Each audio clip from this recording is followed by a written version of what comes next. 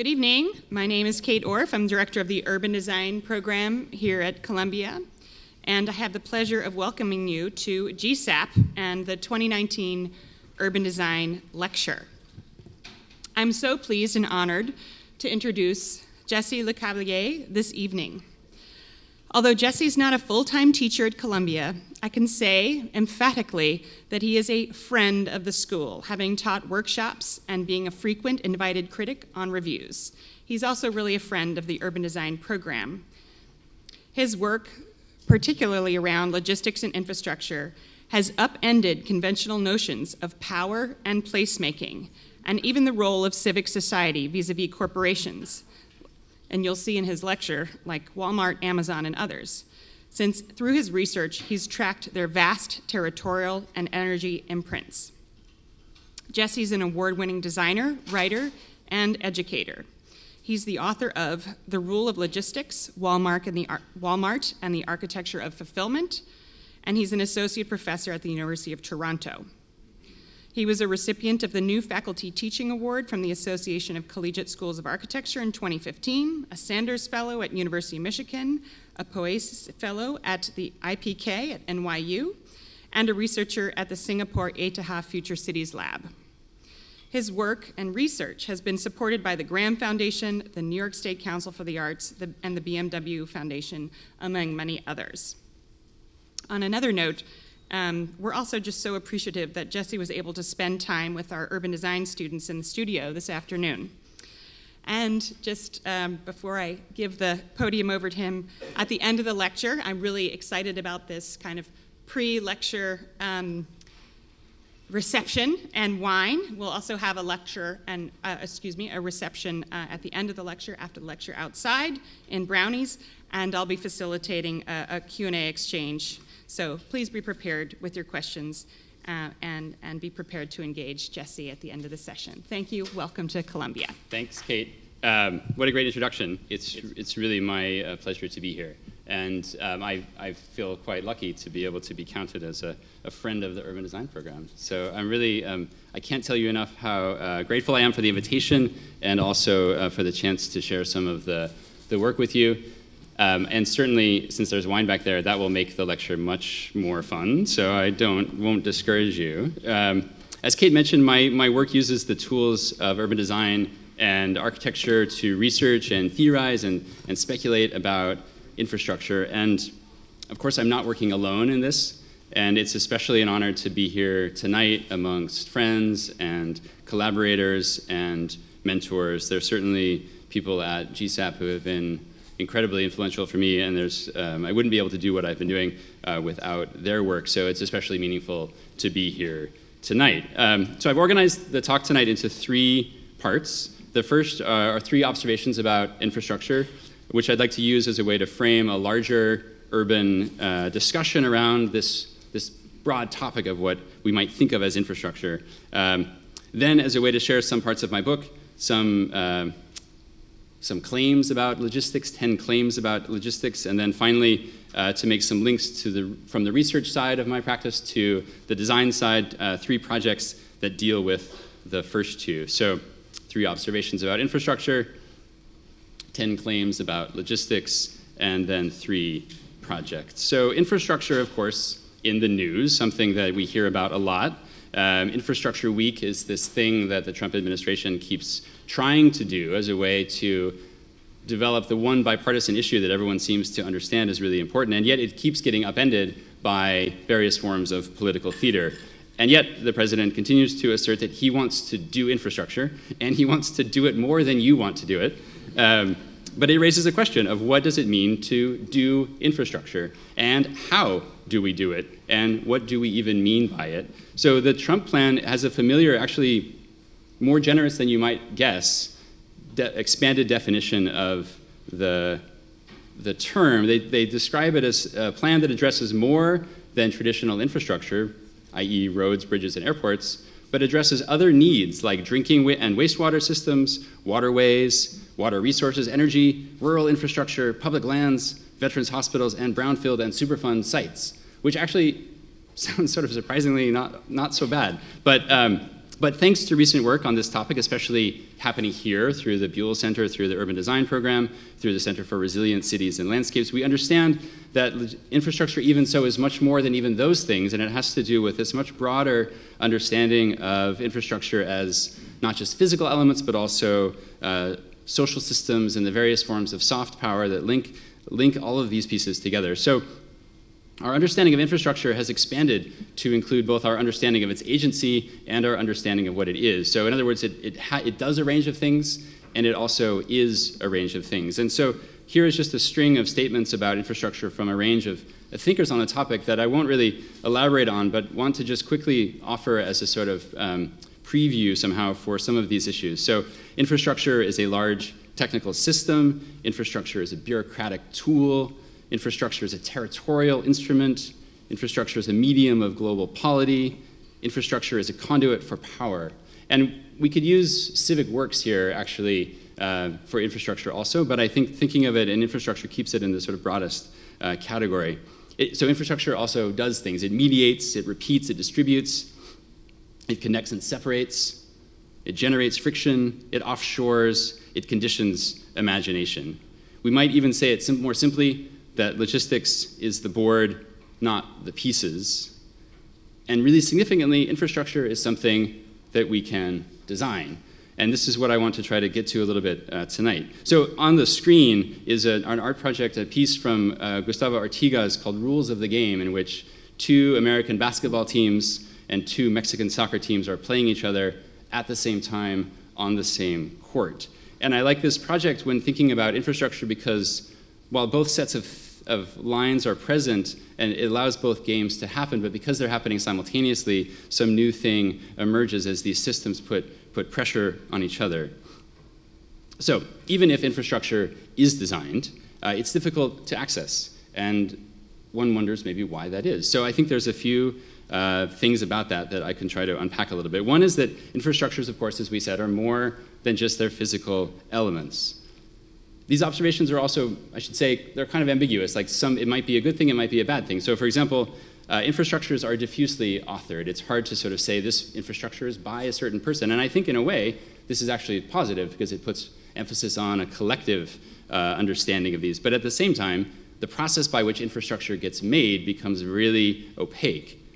And then the last observation is that infrastructures tend to be under-imagined and under-theorized. And of course, there are exceptions to this, and many of the exceptions are in this building and room, but I think this is something that we can continue to work on expanding our ability to understand what infrastructure can and do. So as an example of the first observation, that infrastructure is part of a much larger system, I turn to a trusted archival source, the Yelp review. This is, as part of my own work, I find myself in sort of funny corners of the internet, and things like Yelp reviews of Walmarts become actually really illuminating sources for how people understand and react to their environment. And when I was collecting some of these about various Walmarts, certain idiomatic expressions keep coming up. One of those is the phrase, "get on the ball," which I always thought was a sports expression used here, basically people saying like these managers have to get on the ball and organize their store better because they're losing money or they're losing my business or something like that. But this phrase, "get on the ball," to understand where it comes from, we actually have to go back to the United States in the 1880s, so in 1883, the US adopted standard time. And this was to coordinate times with the railroads because basically the network of lines, this is the Michigan and Lakeshore line, this was this dense tangle of railroads, all of which had their own systems, even their own time. So Chicago time might be different than Buffalo time. And so this, you can imagine, posed a number of problems. So even if standard time was adopted in 1883, it took some time to work out the kinks. And one of these kinks was this so-called Great Kipton Wreck, which was a collision between 2 trains in 1891 in Kipton, Ohio. And it occurred because one of the engineer's watches had stopped for 4 minutes.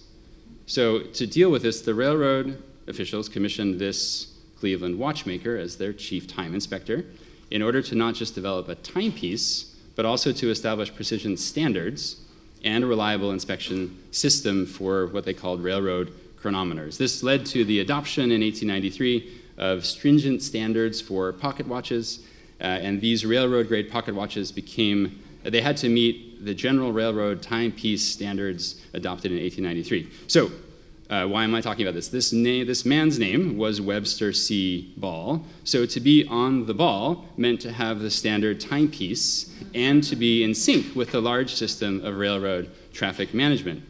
So the claim here from the watchmakers is that without the watch, the railroad system would have become increasingly unsafe, inefficient, and less profitable. But this also highlights the fact that any infrastructural system is more than just the physical stuff. It's not just the rails, it's not just the railroad line, it's not just the ties, it's also the combination of regulations and standards and technologies and people and relationships that all help this thing sort of move forward, what we might call a large socio-technical system.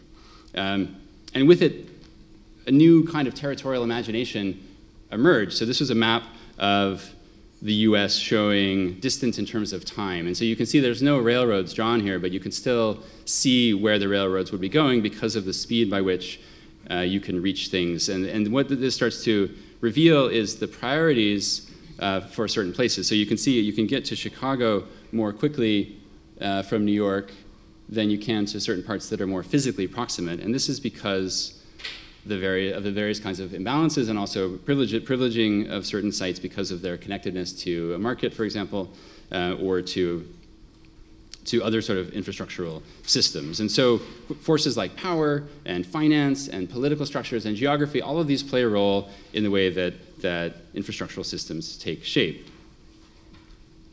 Infrastructural systems are built and engineered, but as I said, I think it's important to remember that these are also designed. And it's not maybe a controversial statement to say that infrastructure is designed, but I think it's important to remind ourselves that people are behind this. It's not just it doesn't just happen.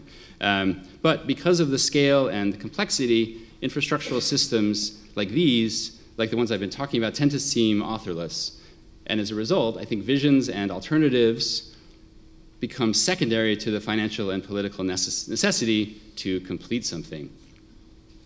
So I think what can happen is design agency and public agency can both wither because of this sort of opacity and this distance. The priorities become questions of how and why more than what or who, and a passive cycle of preferential attachment sets in by which those who implement infrastructure tend to keep doing so. So, for example, on the screen here are some of those organizations implementing infrastructure. This is from the journal Engineering News Record, which I highly recommend. This is the top 20 design firms by sector, and you can see the sectors are maybe not what you'd expect. So, industrial process and petroleum, that's the largest design sector. Transportation, general building is number 3. Then it goes down power, hazardous waste, water, sewer and waste design. So these are all design sectors according to this. And if you add all that up, it adds up to a $94 billion industry. But then only half of that, the top 20 firms make up half of that, and then the top 5 make up a quarter of that. And then you can see a company like Jacobs dominates this already. So you have this sort of small sector of organizations basically busy building the world's infrastructure.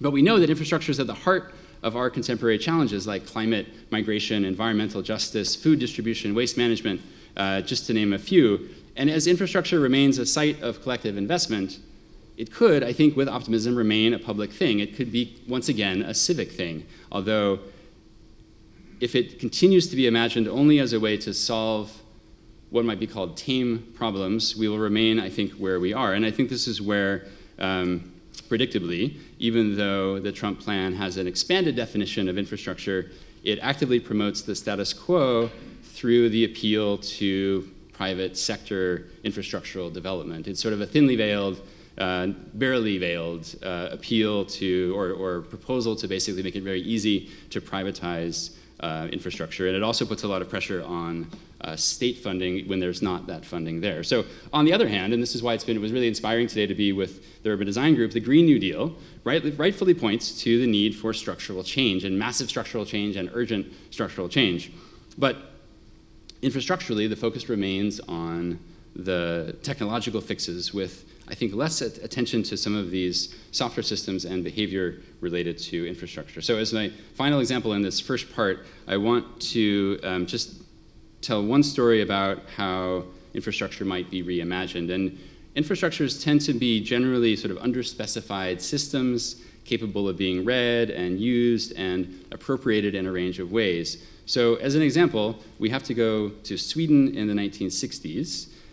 Before 1967 in Sweden, motorists used the left lane, like in England. But to many, this condition raised a number of regulatory and safety and commercial concerns. A resolution was passed and initiated the process. It included this kind of intensifying media campaign. There were pop songs. There was like a Eurovision equivalent song contest that I will spare you, but find me after. I'm happy to share it. It's in the archives.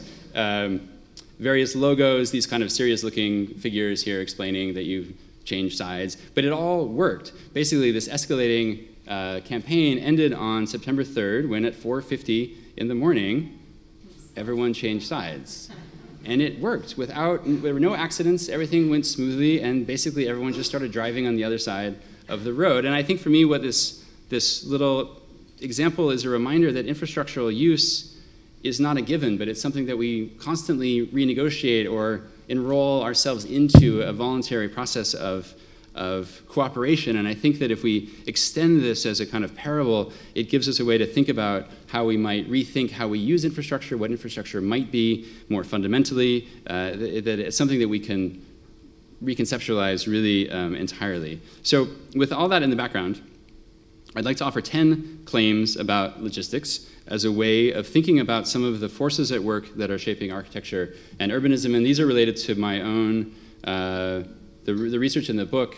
And the 10 that I've gathered here are some of the kind of, I think, for me, they're very kind of significant pieces of the story. And they're all interrelated. And this is the kind of overview here. They all describe a multi-scalar network that connects something as small as the barcode to bodies working in these warehouses, to the buildings that are connected to each other, to transformations at the scale of the planet being wrought by the data industry. So this is, once again, a techno-social spatial entanglement that we can call logistics. But first, what do we even mean when we ask about logistics? It's this area of work, this body of knowledge, this site of design related to the supply chain and supply chain management, which could lead us to ask, what is the supply chain? So the supply chain generally is accepted to have been defined in the early 80s by this management consulting company, Booz Allen.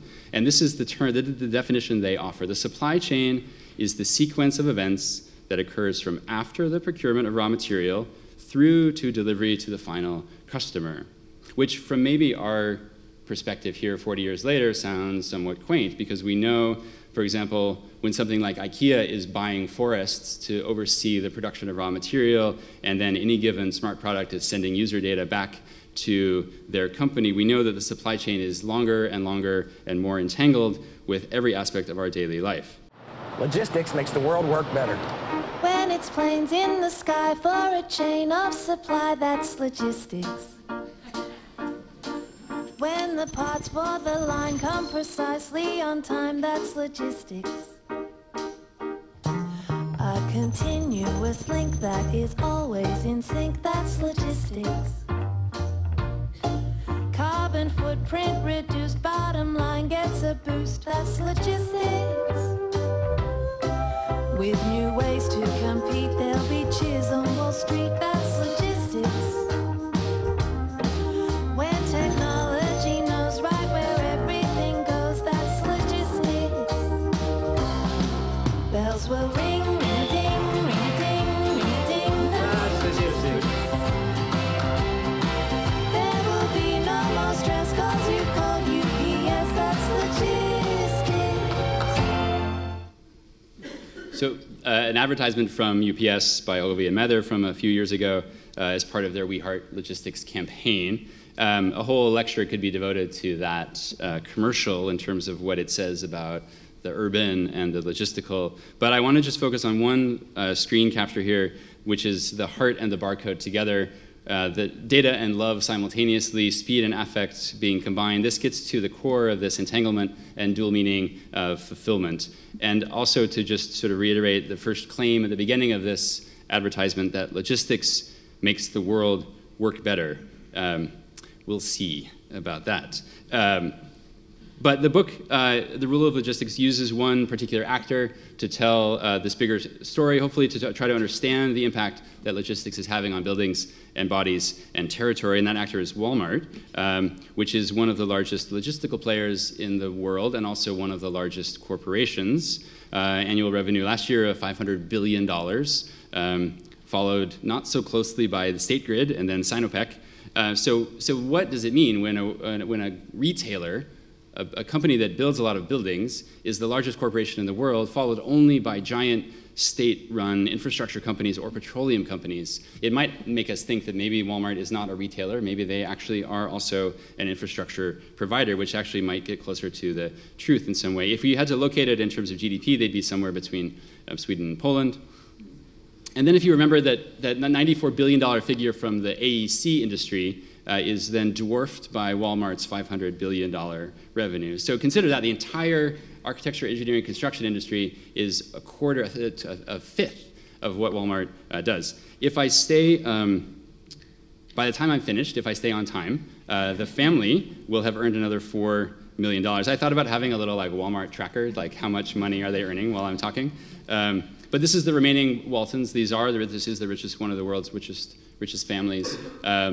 And they inherited the business from their father, Sam Walton, which is also a kind of other lecture. But this is an animation describing the company's growth. So for those of you who don't know, Walmart is headquartered stubbornly in this remote corner of, it's not so remote, but it's a corner of Arkansas that until 20 years ago you couldn't fly to directly from New York. You had to fly to Little Rock and then connect. But the Alice Walton wing has made it possible to get there more quickly. But what you see is what's happening is basically all the blue dots are stores and all the red dots are distribution centers. And you see a few patterns emerging. One is that the stores grow concentrically, and then as the stores grow, red dots appear, and that's basically, imagine that the blue dots are building up pressure, the red dots are relieving pressure, and that pressure is a distribution pressure to be able to get goods to the right stores at the right time. And then you see along the top here, for example, this is one of the interstates, that there's this incredibly precise rhythm of stores. These are, of course, calibrated to be a certain distance apart, 4 hours by car. And of course, like every corporation, every company who builds stores will have precision to their locational logic, but Walmart is unique in its size and scope and reach, and this was why, for me, it seemed like a good area of study for a book about logistics. And so this map with each of these red dots as a distribution center brings me to my first claim, which is that the barcode makes things into information also. So in other words, it makes things into information, but the things are still things. And so there's this kind of persistence of the logistical logic that deals with the physicality of stuff, but also produces an informational double to move it around. And so the barcode, as you are familiar, you know what a barcode is, but I love this image because it actually is a pre-digital image of a barcode with someone actually composing it into a series of bars. So the bars are the black and white ones and zeros that are scanned to then translate a code into a computer language. And barcodes are unique because they were the first machine-readable symbol written by machines for machines. So for us to read them, we need to decode it. But the computers, they know how to read them. So this is part of the challenge. One of the other things that the barcode did is that they changed the way that inventory was managed in these companies. So they help record inventory, but they also help a store better understand what people are buying. And if this would happen in an analog way before, but this has become intensified through something like the barcode. So simply by taking something off the shelf, bringing it to a cash register, getting it scanned, you as a shopper are basically becoming a stockist and a market analyst because you're telling the store what they need to put more of on the shelf. So consumer behavior, of course, notoriously fickle, and the barcode helps to manage risk by predicting what consumers will want. So on one hand, the barcode helps to generate large amounts of information about buying habits in fast and inexpensive ways. But it also allows for multiple systems to interact with it and with low barriers to entry. So it's this very kind of powerful symbol because it's kind of simple and a little, has a kind of loosely coupled power to it. So this is an early diagram of where you should put the barcode. I should add that the barcode was implemented in 1974.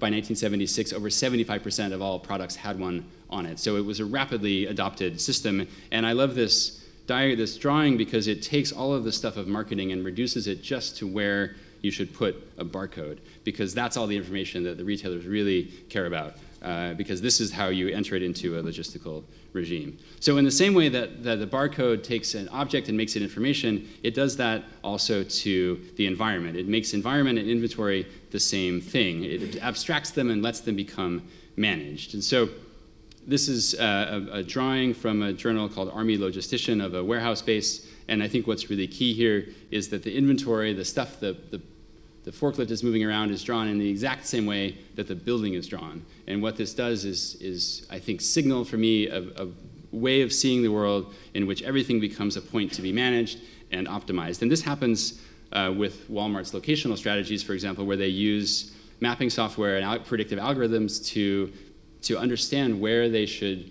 build a new store, and they can encumber the real estate, they can start the construction process all remotely from their headquarters in Bentonville based on performance criteria and property metrics. So this level of abstraction goes from the object to the building all the way to the territory. And as a result, buildings are deployed as territorial instruments. So they're not necessarily just a building on a corner. These things become part of a much larger system that is closely calibrated in terms of growth mandates. And so this is the same map, just inverted. I think you can see the distribution centers a bit easier. These are the blue dots. And each of those blue dots might look something like this. This is in Apple Valley, California. So this is around 1 million square feet of interior, and then the same again for parking. And you can see it sort of nests here into the ordnance grid, and then this is a runway, just to give you a little bit of a scalar comparison. So these are massive assemblies. And what is significant for me in terms of a territory question is these are also the little stars here. So these things become the anchor for a territory that is superimposed over state boundaries. And so today, for example, in the urban design studio, we were talking about different logics of territorial organization. I think for me, this is a really powerful one because it supersedes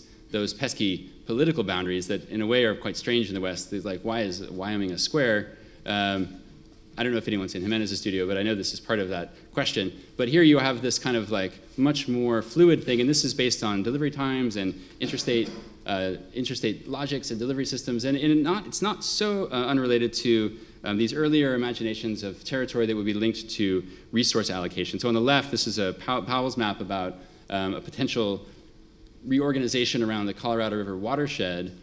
On the right, the logistical here hard at work, in which the land and the political are superseded by the non-observable metrics like delivery time. So in other words, things like state borders, mountains, these are sort of overcome by the logics of delivery.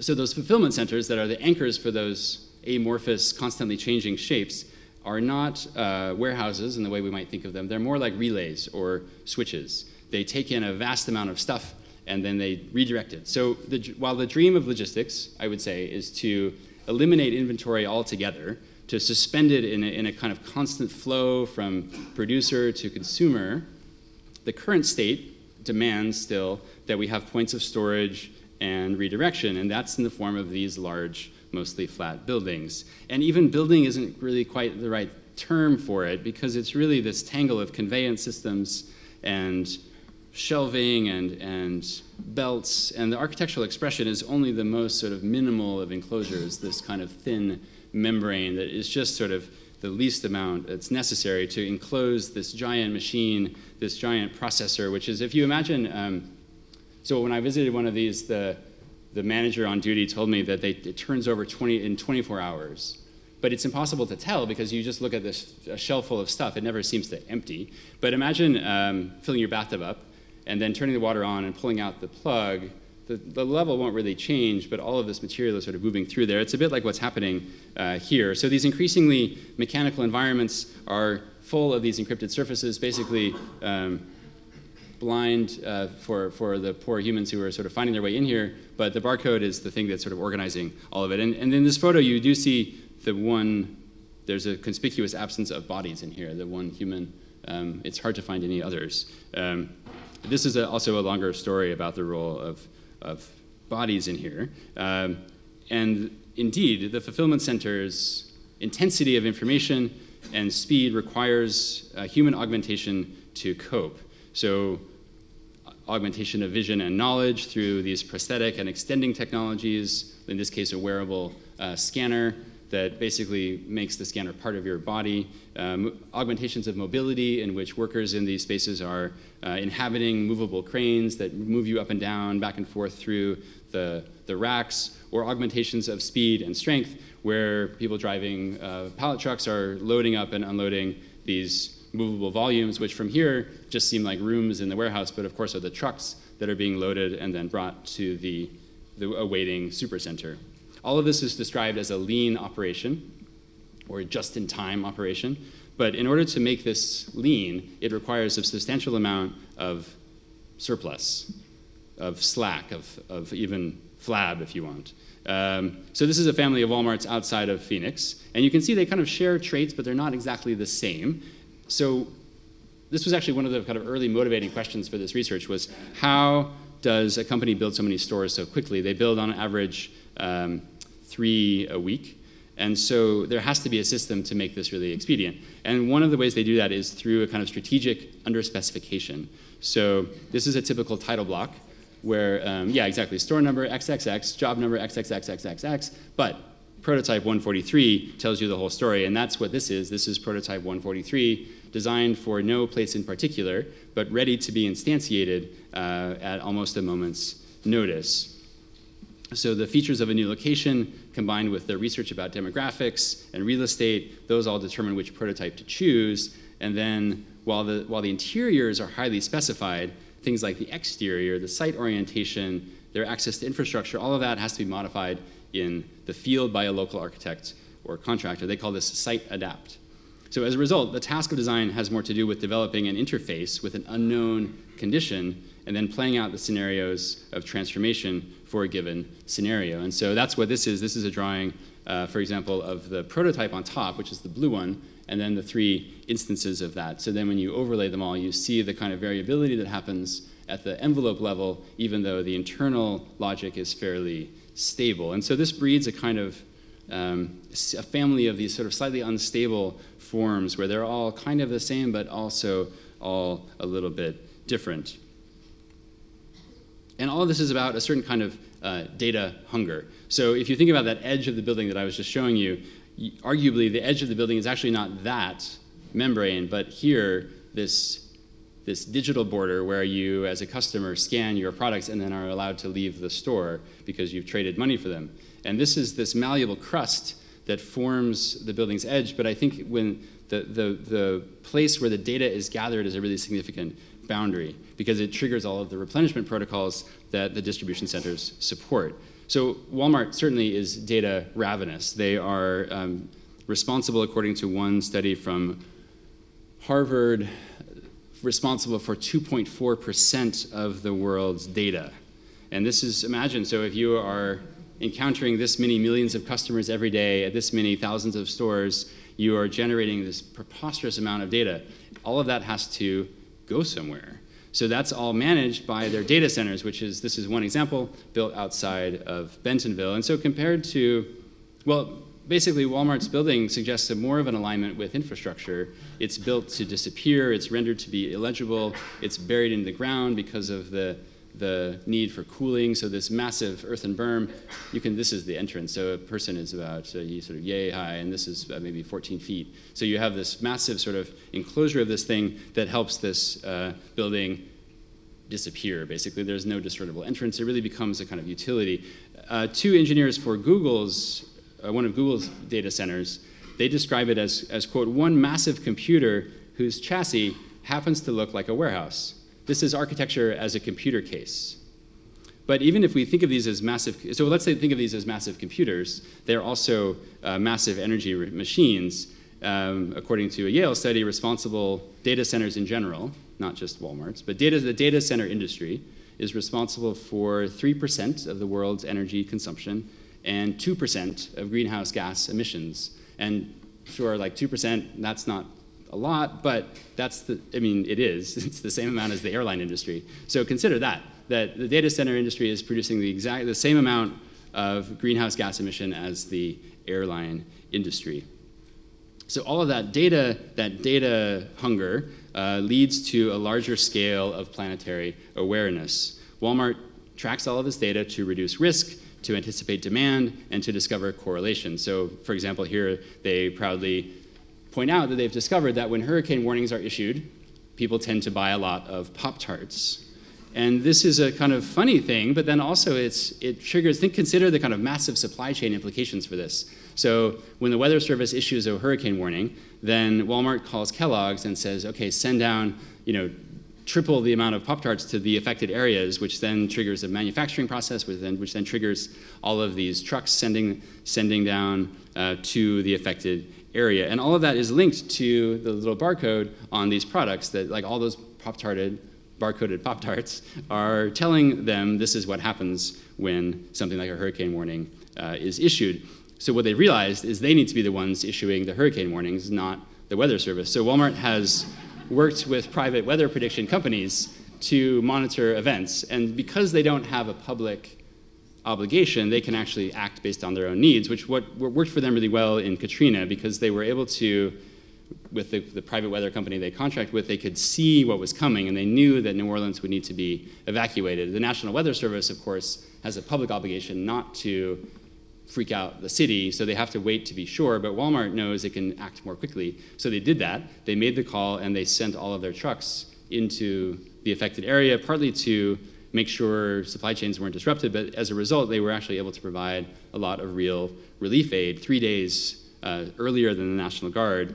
Of course, another side story about the administration's response to Katrina, but nonetheless, this became a very kind of emblematic story for Walmart about their nimbleness of their supply chain, and it produced for them a whole new sector of their business, which is what they call business continuity. This is an image of their disaster response center, so that they now have become increasingly concerned with planetary dynamics, because they know that these things will have significant effects both on their delivery but also their sourcing.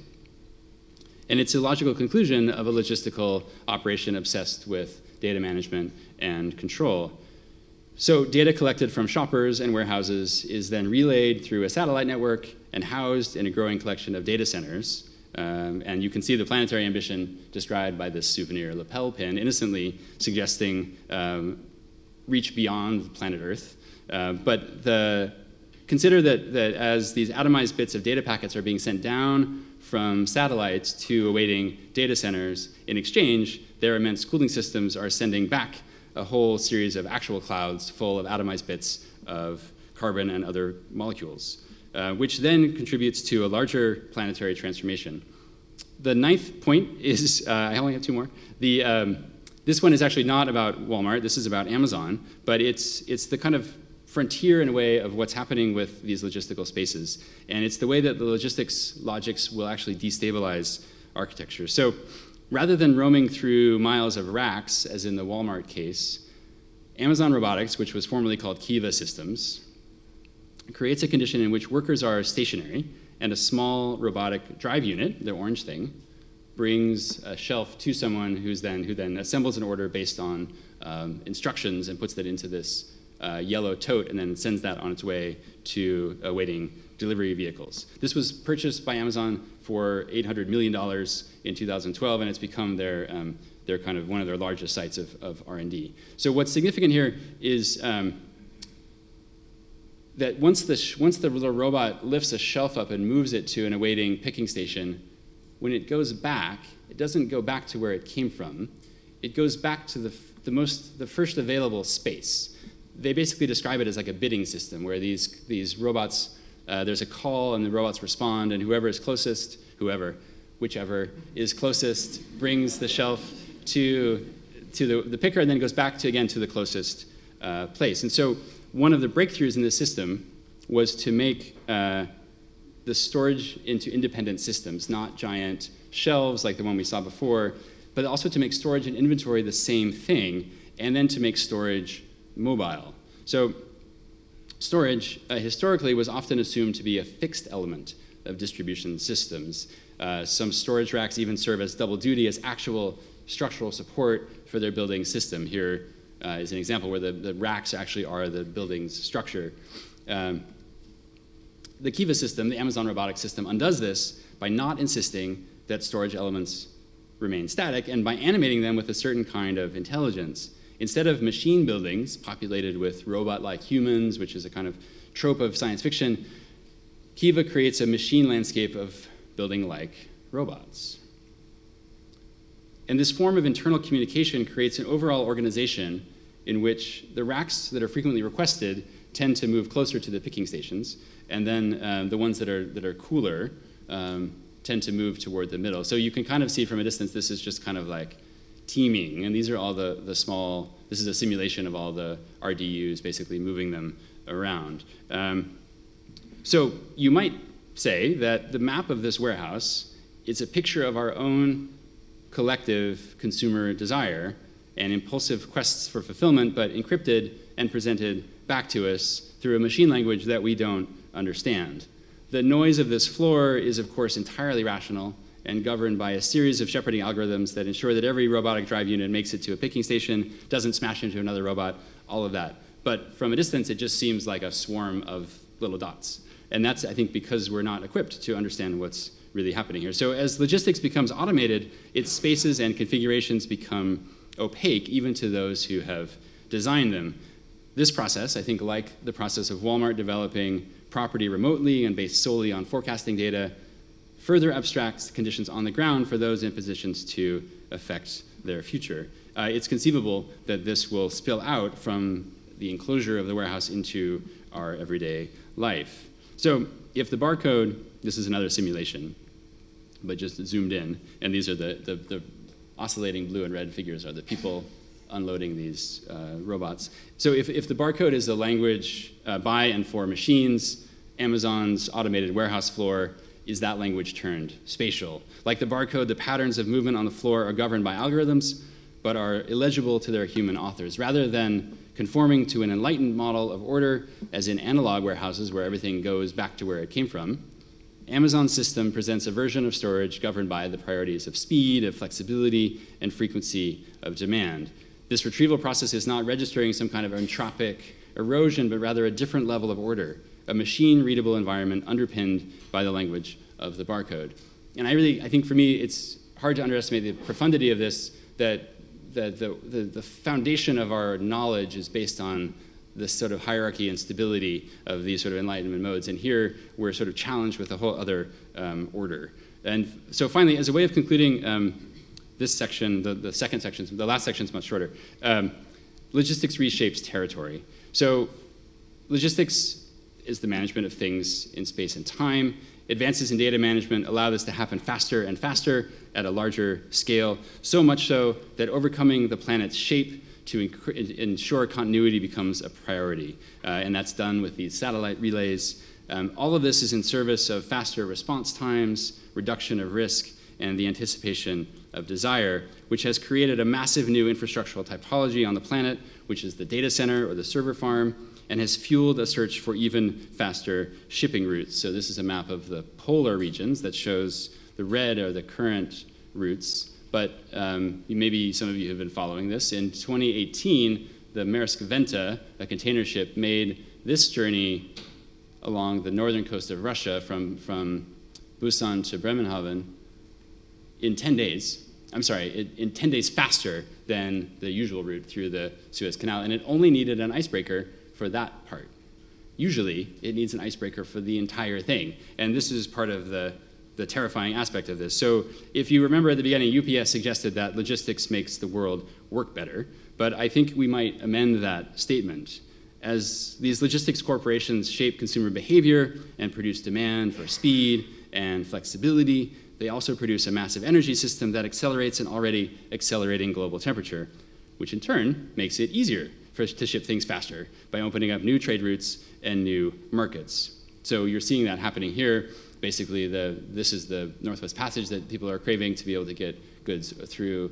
This is the sea ice, and what's significant is the amount of white that you see. That's the 4-year-old sea ice. So rather than making the world work better, I think we can say that logistics actually makes the world. So finally, as a way of concluding, I have three projects that I offer as a way to sort of how I've been trying to translate this research into design work. And for me, it raised questions of where agency resides, the nature of form, and the possibilities of program and potentially urbanism. So those are three projects that come out of this research. The first thing I want to say, though, is just my efforts to try to make sense of this. It's a challenge, I think, but I've been trying to think about how to engage this logistical system. And I like thinking about the idea of the para-logistical as a way of thinking of a practice. So para in the sense of both parallel, operating alongside of something, but also para in the sense of kind of paramilitary, like in preparedness of something, in anticipation of something.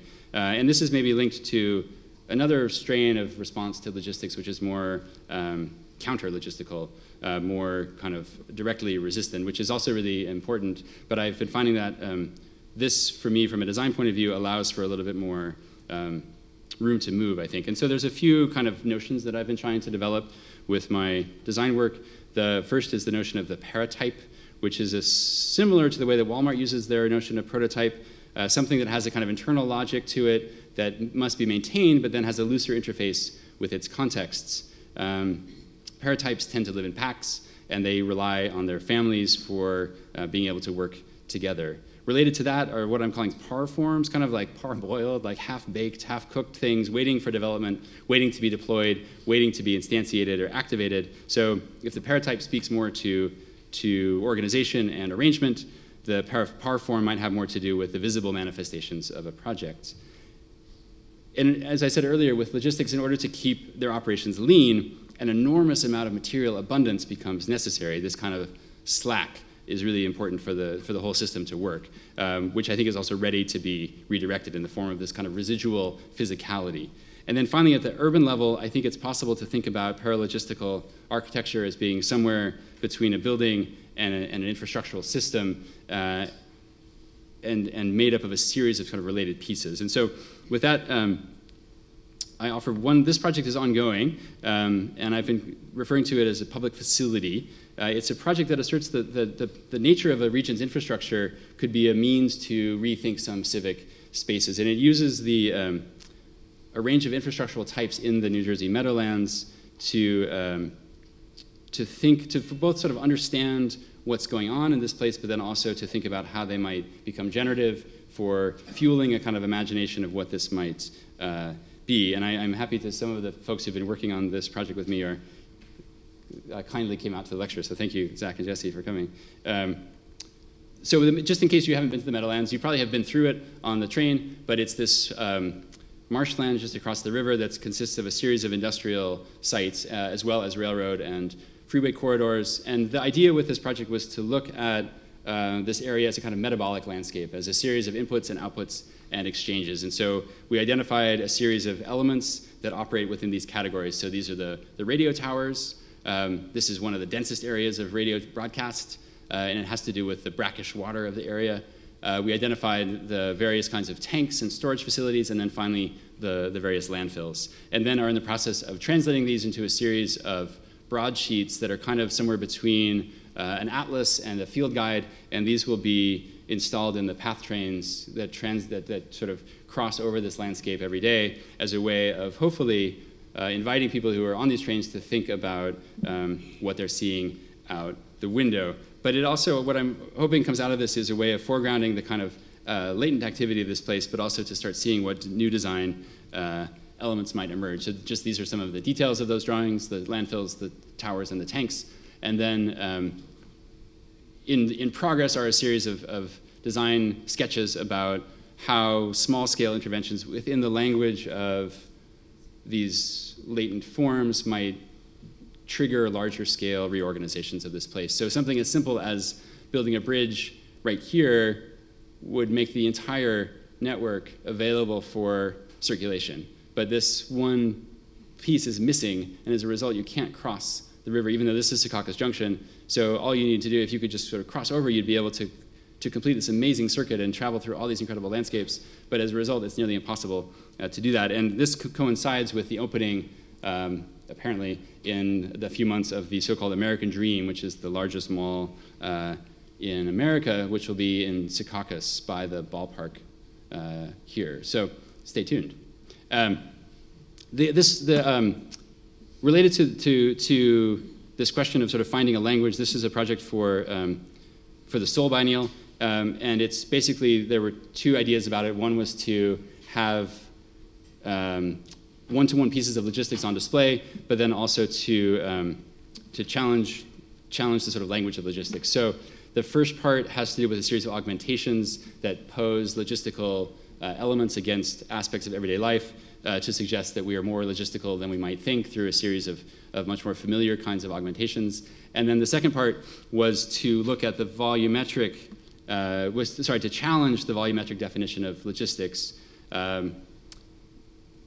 in order to understand how they work as an infrastructural system. So it takes three components of Walmart's distribution architecture, the ones I just showed you, the data center, the distribution center, and the supercenter, and then reshuffles them to highlight their compatibility, but also to investigate the configurations that might emerge. We called this a kind of cadaver schizomatic, and the idea was that this was a kind of machine that would make new drawings by just like reshuffling these drawings, and because of the compatibility of the system, all of these sort of patterns emerged, which then are in the process of being translated into some new types. But I think for me, the process for this project was the kind of key piece, because it was about highlighting the way that these systems are internally coherent, even if they're opaque from the exterior.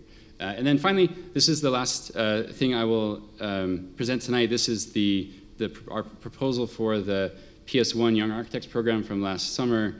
I'm sorry, summer before, so 2018. And it begins with this recognition that hidden in plain sight, inside all of these warehouses, are these dazzling spatial conditions produced by this material abundance, this sort of excess of stuff that is necessary to allow for these systems to be so responsive.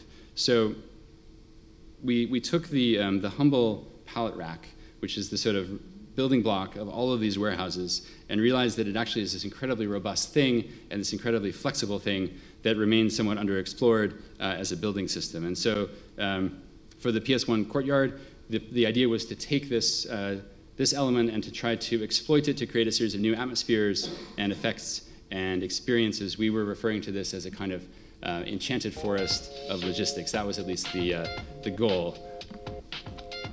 And I'll let this on play.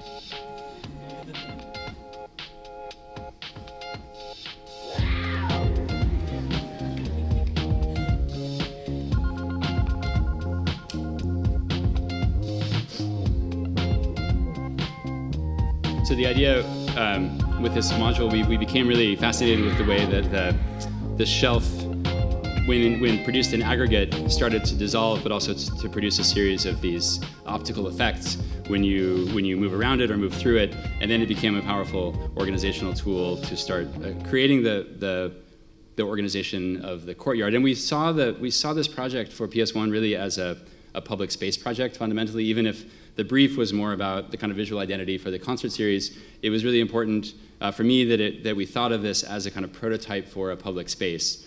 And as a result, the idea was to create a series of spaces that were interrelated, but would be something that you would discover upon arriving. And so the goal was, that was one goal. The other was to recontextualize this major but invisible part of many people's daily life. So it's organized around a series of elements. The racks form a grid of aisles and cross aisles, and then selectively removed to create what we are calling clearings. The stacks are custom pieces of furniture that sit inside the racks, and then the tracks are a series of linear elements overhead that form wayfinding and also conduits for the mist and light and things like that. And then this is the ground around which this is surrounded, and then the courtyard situation. So these are just the detail of the racks and the tracks and the stacks. They're all meant to be off the shelf. What's significant here in terms of the metabolism of this project, all of the shelves were donated or were promised for us to be, we were going to borrow them for the summer. So we weren't really encumbering anything. We were just sort of temporarily holding it and then redirecting it and then putting it back into the stream. They have so many of these available that when we asked for 15,000 square feet worth, they were sort of disappointed. Because usually they're accustomed to installing 800,000 square feet warehouses in a week. So for them, they were kind to get involved. This company is called Heads Up. They were kind to get involved, and I think they were interested in how their work became translated. And I think, like anything, they were interested in people interested in what they were doing.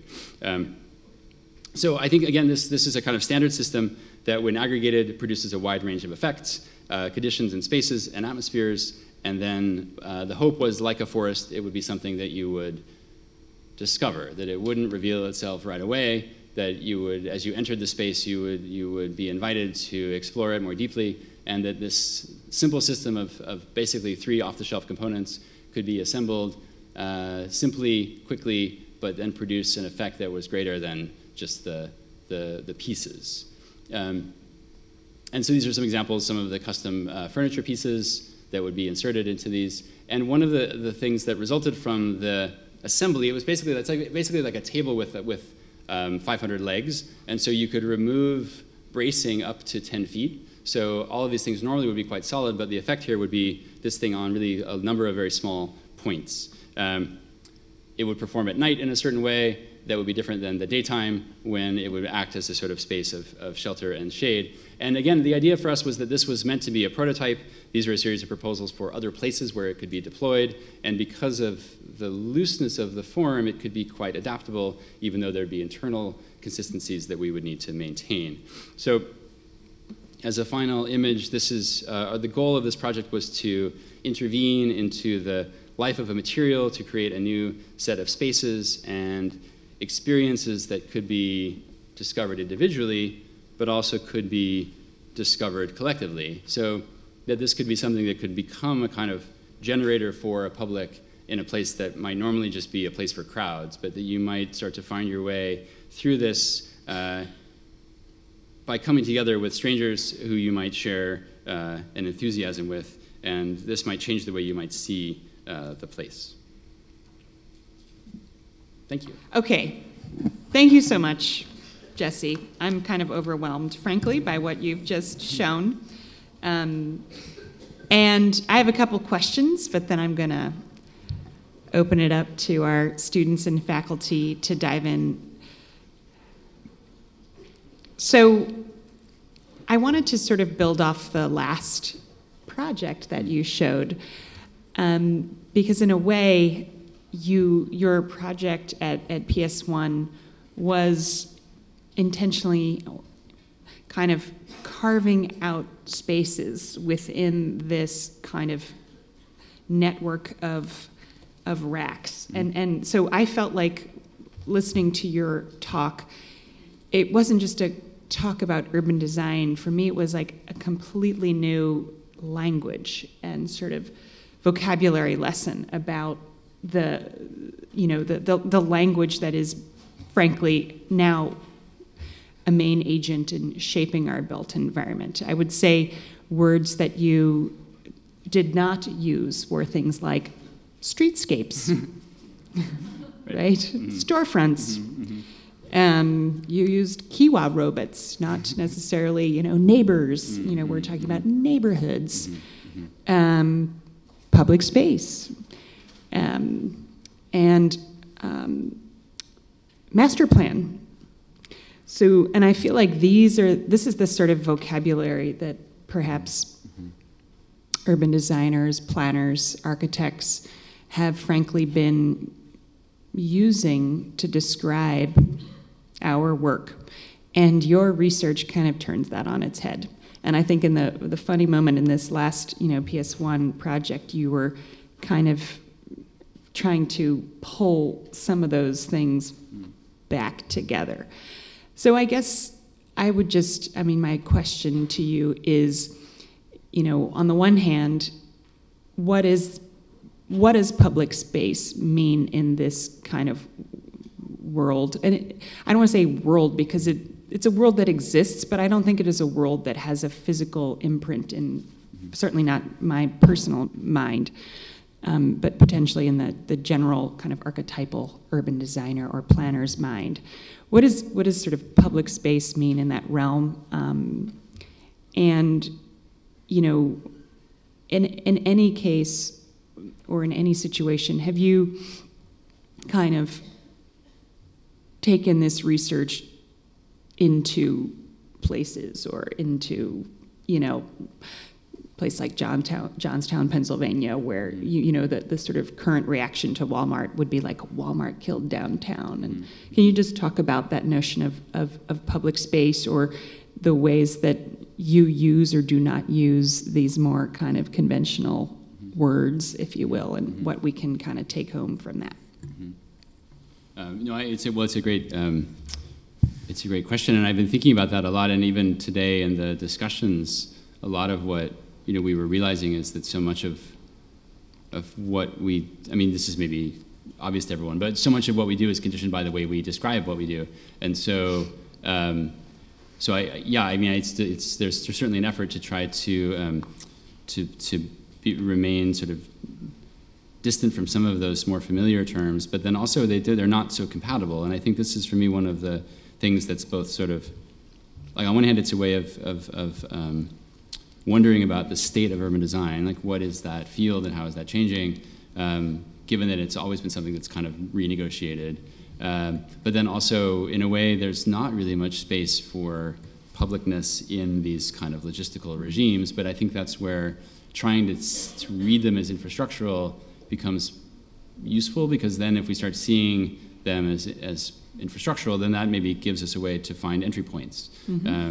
And I think that right now, I mean, so much of, there's no reason maybe that like a supply chain would be public because they exist in the sort of realm of the corporation, but we know that the cities rely on supply chains all the time, and any kind of infrastructural provision is basically also logistical. So I think that there's, on one hand, there's a real danger, I think, that these things will become privatized beyond control, but then I think there's also opportunities to try to think about how those could become generative. And I think that's where, for me, I guess the hope is to try to find a language for thinking about it that's maybe not logistical, which is not the kind of mode of efficiency. I mean, one of the kind of ways that some of the thinking that led to like the PS1 project and the Seoul project was to try to make a list of all the things that don't benefit from the things that logistics offers, like things that don't get better when they're faster, things that don't improve when you do them more quickly. And those tended to be kind of human relations, things like fundamental things about being involved with each other.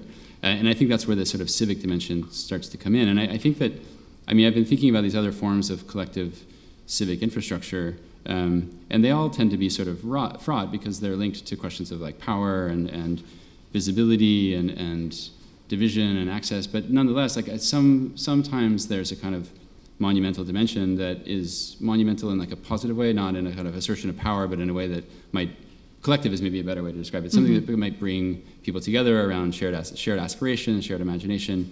And so I think the question of what is public space in this context? I mean, on one hand, it's difficult to find in the corporate world, but if one looks at the sort of recent-ish history of public space as it confronts privatization, that's been an ongoing negotiation. So and a losing battle. I mean, like the kind of, there's a court, maybe this court case from the 70s that was a series of protesters in a mall, and they said, we need to protest here because this is where the public is, even if they're the shopping public. And so I think this is still, so how does one translate that to the kind of distributed shopping public of like Amazon?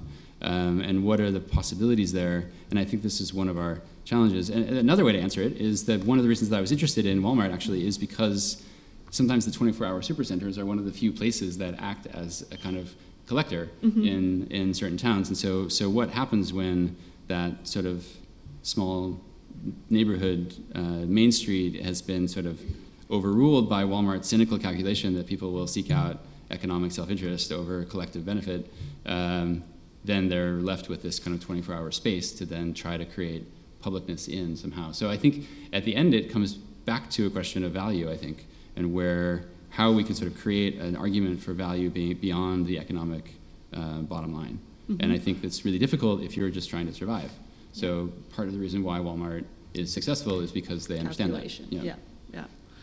I mean, I think just, I guess, building on that a little bit, the sort of unpacking of the architecture of Walmart too is rather, the idea that it's content or content over form, because I do feel like obviously there's been a struggle in architecture to kind of reinvent and kind of find new purpose, new logics around form, whether it's technique or. I guess my question goes also to this issue of housing and the collective, right? Because a lot of what you're showing, I mean, you can think about the architectural manifestation or the urban design manifestation of your lecture, which is kind of what I'm grappling with as being literally the study of the form of that supercenter or the server farm.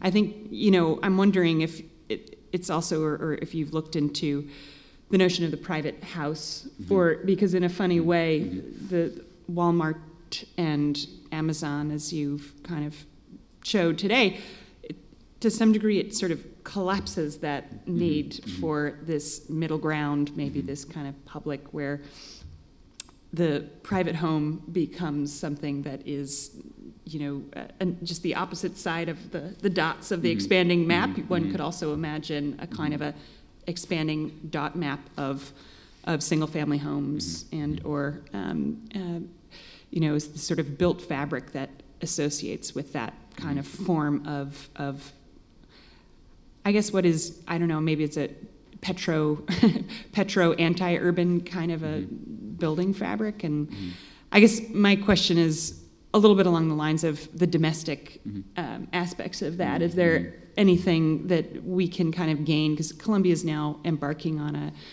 a new research project around the issue of housing, and I think it's something that has been a strength of this school for many years. But at the same time, I think we also have a kind of a collective blind spot as to what housing maybe means in this vast portion of the American landscape. Can you just speak a little bit about the relationship of the home or domesticity vis-a-vis some of your research, or have you found in this kind of expanding, it looked almost like a measles of Walmart stores, has there been an expansion of built fabric, or are there any other kind of reciprocal impacts on the built environment that have kind of are also harbingers or signals of that change? I think it's a really important link, because you're right, this is what, I mean, if at the end of the day, this giant corporation is driven by individual shoppers, and I mean, as a side, like parenthetical note, like Walmart is much more than like a retailer, but they're mostly a retailer. Amazon is not really a retailer anymore, but the Walmart still kind of is, and so, it is. There's this level of coverage to it.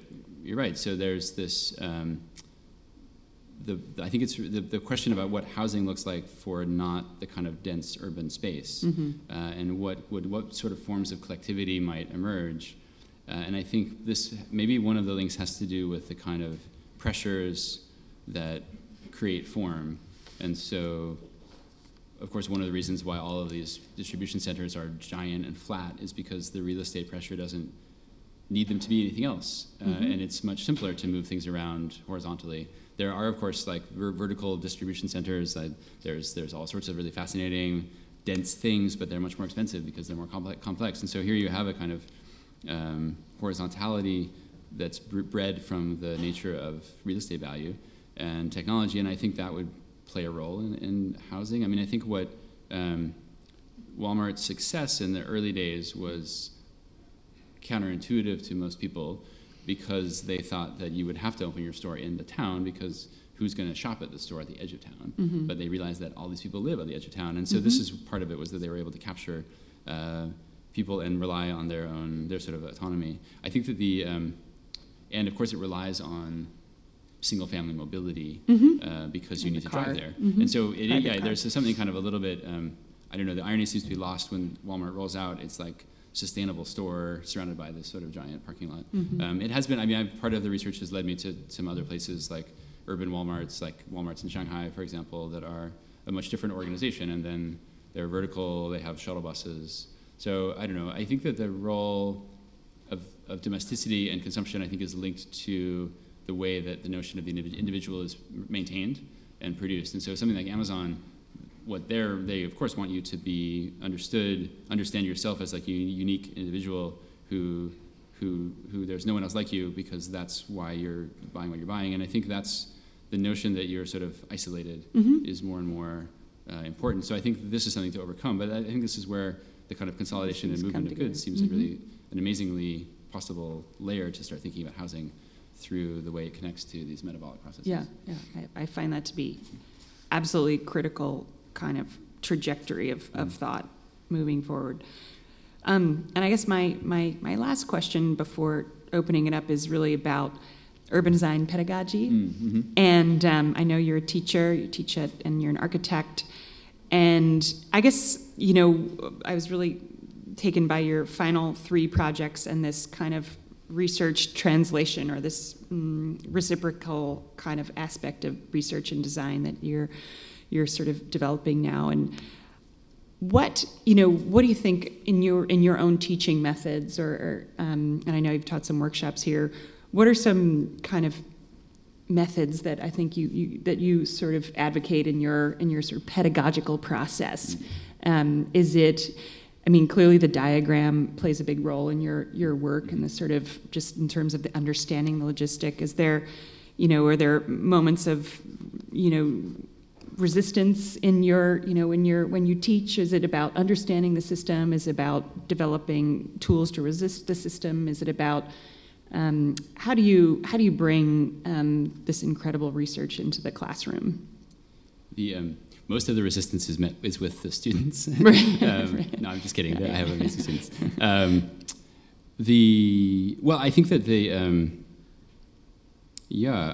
I think this is part of the search is how to help sort of support understanding, but then also to sort of understand the implications of that understanding. And so I think one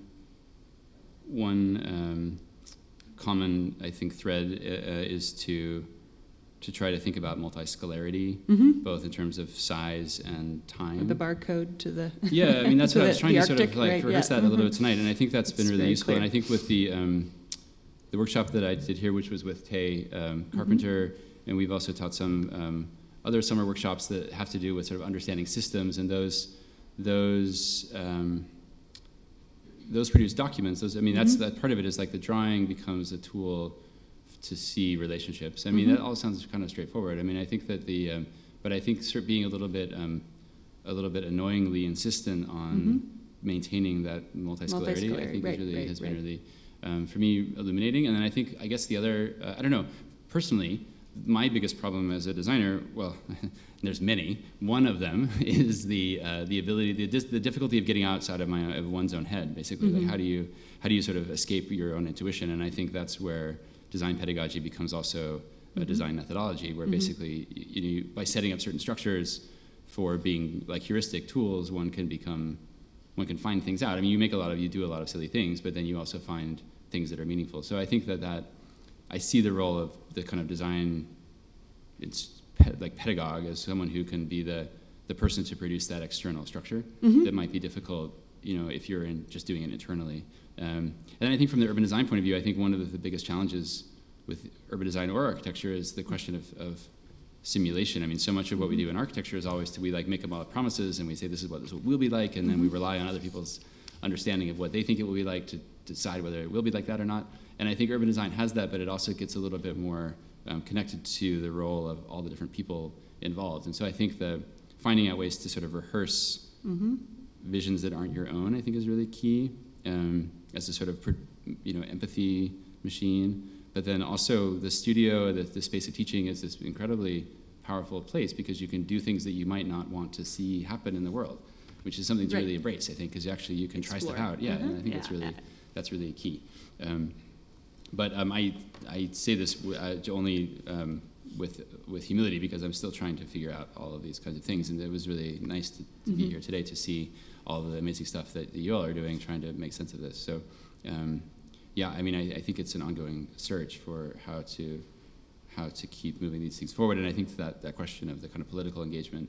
I mean, one hopes that it through understanding. I guess my sort of I find myself often thinking of this passage from a Foucault essay about how curiosity is the kind of key, because curiosity both helps you understand the world better, but also understands that the world doesn't have to be like that, and that you can both be a steward of it, but also can imagine it differently. And I think this is something that I find that really useful to think about. That's great. You're great. Okay, I'm going to open it up to some questions from the audience now. Interesting. It was great to see the historical tracking of Walmart's growth, and then this great analysis of how logistics works today. I'm wondering if you've done any future-looking projections about how this system changes, especially given the carbon bubble that we're in, and considering we might be at the peak stage of e-commerce as people start to wake up to the fact that this consumer environment is creating so many other problems in our societies and ecologies. So where do you see this going? And also, it seems like there's a moment, like in this research, to shame the corporations that you're sort of leaving by the wayside. Like even in the PS1 thing, like was there an effort to think about public education as part of this? Because it seems like there's an enormous opportunity to shame Walmart. Totally unbiased, right? Walmart gets sued every hour. Oh wow! I think. Luckily, they make $4 million every yeah, hour I mean, too, I think that I think it would be an interesting challenge to figure out how to get them to pay attention. So maybe that's a good challenge. How do you sort of make enough? How do you sort of make an impact at that level? I mean, I don't know. It doesn't look good, but I think that there is. I think you're right. I think that there's a growing awareness of the implications of convenience, and I think that there's a growing awareness of the lack of externality.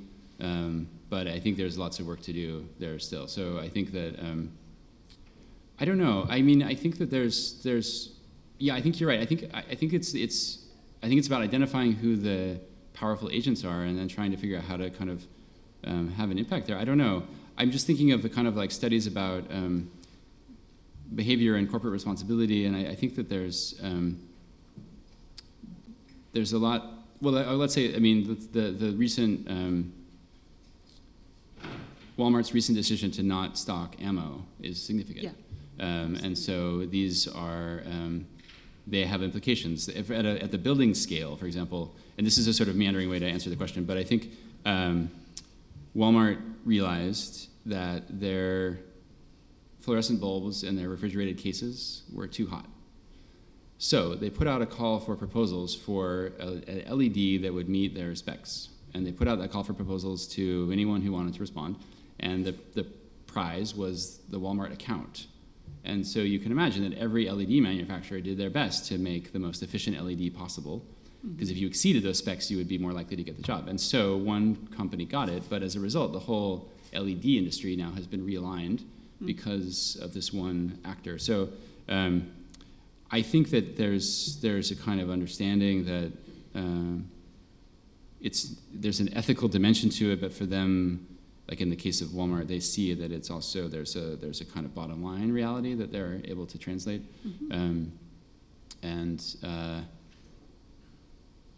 yeah, I don't know, the kind of feedback loop around how sustainable the kind of it's sustainable not in the sort of environmental sense, but actually just like literally how long it can last.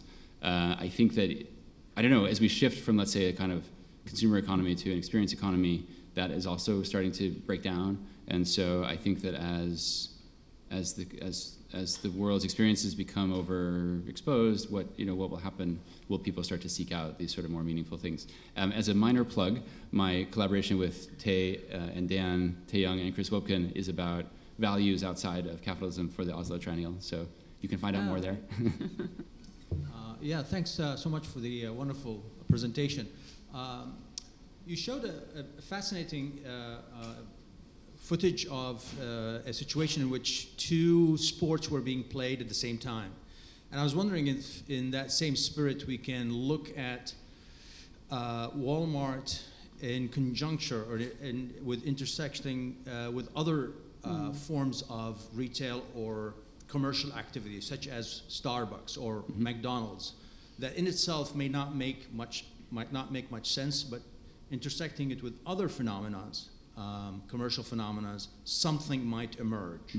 I'm particularly fascinated with Starbucks because it seems to latch onto Walmart's happening, as if in recognition that there is no life there, so we're going to create it over here, next to it, around it, in multiple forms, but also McDonald's, which has renovated its stores into something much fancier than it ever used to be, and so on and so forth. So anyway, I was wondering if that intersection has entered your mind and if it has entered your analysis as well. I mean, not as much as I think it could, but I think the hybrid as a kind of notion is a really key and powerful idea, that where certain compatibilities find overlaps, and that the hybrid could be a way to kind of smuggle in a kind of change agent, or even one that seems sort of minor, like a certain kind of business establishment or something like that. But I think, I mean, this is where for me the work of Keller Easterling has been really influential for the way she talks about contagiousness and the kind of multiplier. So Walmart is exactly one of those systems where imagine that there are 5,000 stores that have other stores attached to them. If you can sort of find your way into that becomes really significant. But I think that the hybrid is also a powerful tool in general, because it starts to undermine stable categories, and I think that's where we can start to discover opportunities. But I think also along the lines of what you're asking, it's about searching, I think, for certain like elements within a system, like latencies or something. So I think there's a lot of potential to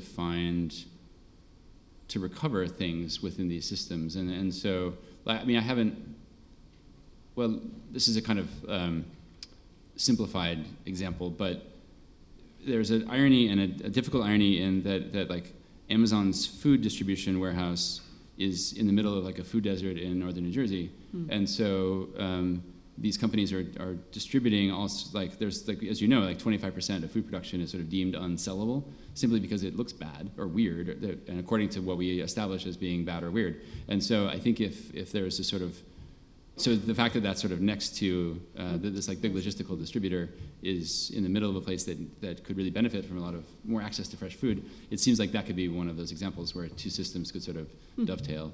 And I love that piece, that sports piece, because it suggests the kind of invention that can occur from just kind of like overlay somehow. Very exciting. Yeah. I feel like your first part had two parts. Subcategory A. So and B. the first question was about like the location of distribution centers and like where, like what sort of could lead them to be something else. And then the second part was, can you ask the second part again? The second part of the first part of the second part, the one about elements, efficiency elements, and yeah, if the efficiency is related to how integrated you are to the urban fabric, the second part is completely not related to this. Okay. Is if there are elements from these systems that you analyze that you can apply directly to public infrastructure.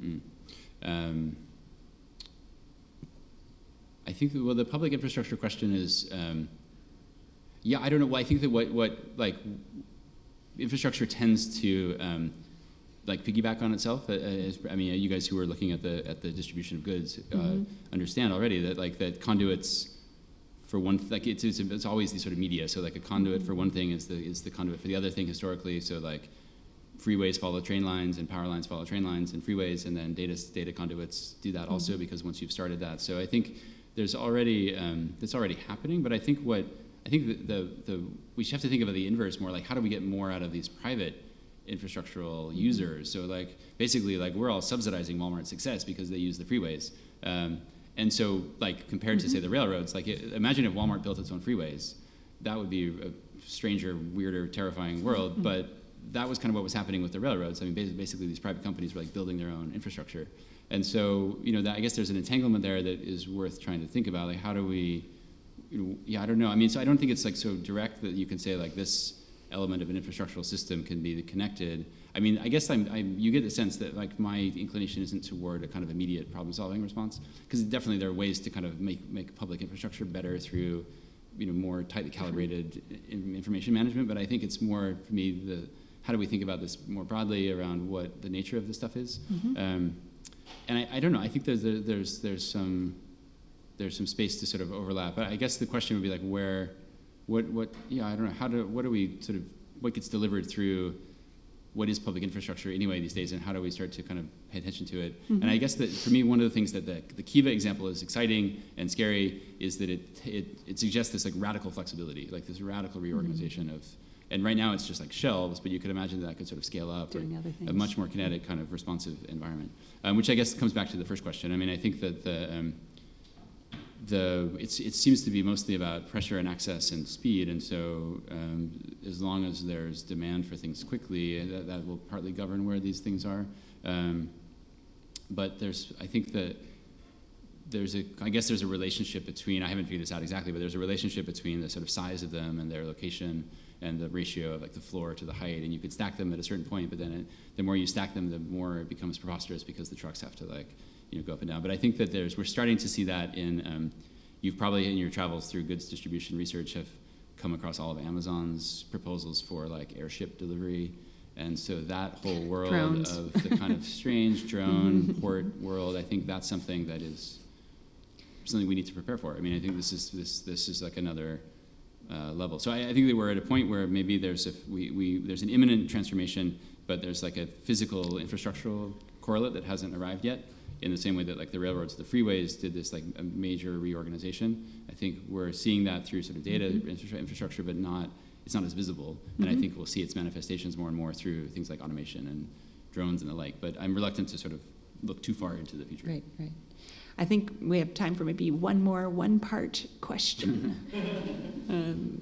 Is there one in the back? I have lots of questions, but I'll ask you out in the reception. Sorry. Hi, I'd like to know if the project for the PS1 has any relation with No Stop City by Archizoom. It looks theoretically has a lot in common. I was wondering if it's a coincidence or I didn't hear there's that. something in common. The question is the relationship to No Stop City. I mean, I owe a lot personally to that project. So I mean, I think it's just sort of like in my sort of design blood, I guess. That was a really influential thing and remains a really mysterious, kind of compelling project for its difficult position. I think that it's a sort of, you can read it in different ways, and I think that's also quite powerful. So yeah, I mean, I think that certainly this sort of, I mean, I love that project because it's, there's an urban proposal to it, and there's a political issue that it engages, but it also has this really amazing representational dimension. You know, like the typewriter drawings, like all that stuff. Like there was this investigation, this like total belief in the power of drawing and the power of design, even if they were also kind of like totally concerned about what it was that they were designing. So I find that sort of model to be really powerful because it says, you know, these things can all happen simultaneously. You can offer a critical project, but still invest in the kind of like the magnitude of the drawing's effect somehow. So anyway, I should be so lucky that would be considered. Great. Well, I think we'll close there. But thanks so much, Jesse, Thank you. for sharing your research. Upends everything for urbanism.